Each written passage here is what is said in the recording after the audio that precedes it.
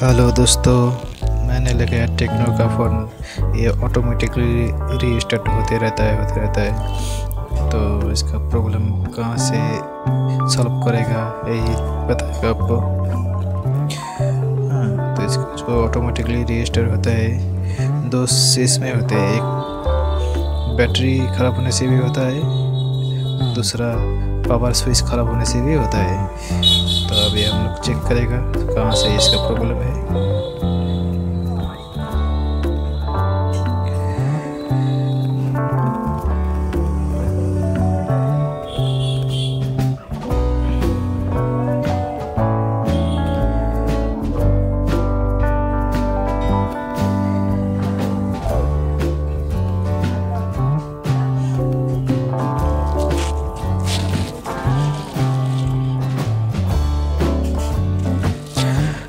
तो सबसे पहले बोर्ड को निकालते हैं।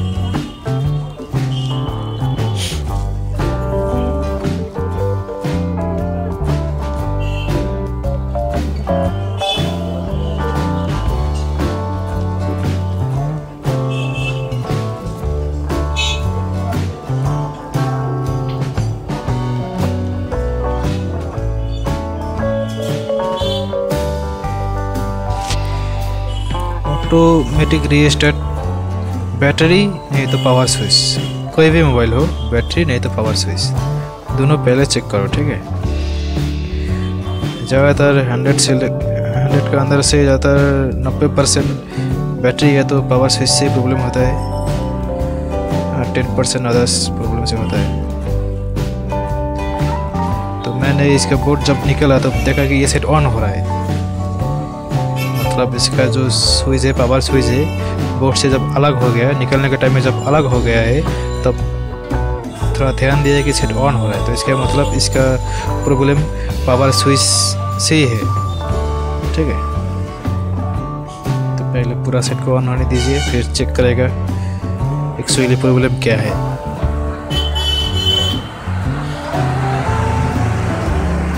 ये देख लीजिए, कंप्लीट ऑन हो गया सेट। ये पावर स्विच अलग हो गया बोर्ड से। तो अभी इसको बोर्ड को बैठा के देखते हैं क्या होता है। चलो, जैसे बोर्ड बैठा दिया वैसे शट डाउन करने के लिए बोल रहा है, यानी पावर स्विच जो है इसका शॉर्ट हो गया है। ये देखिए, जैसे बोर्ड बैठा है वैसे ही पावर स्विच का ऑफ।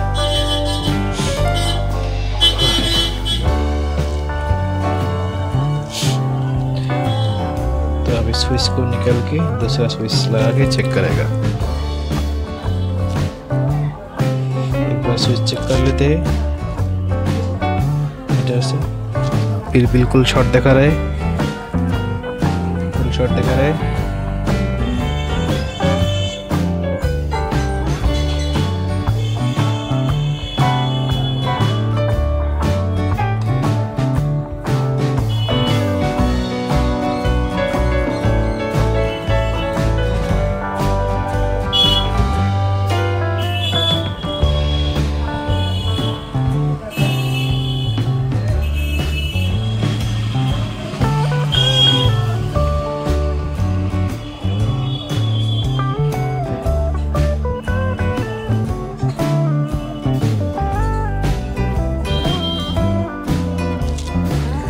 अभी शॉर्ट नहीं है, तो अभी स्विच चेंज करेगा।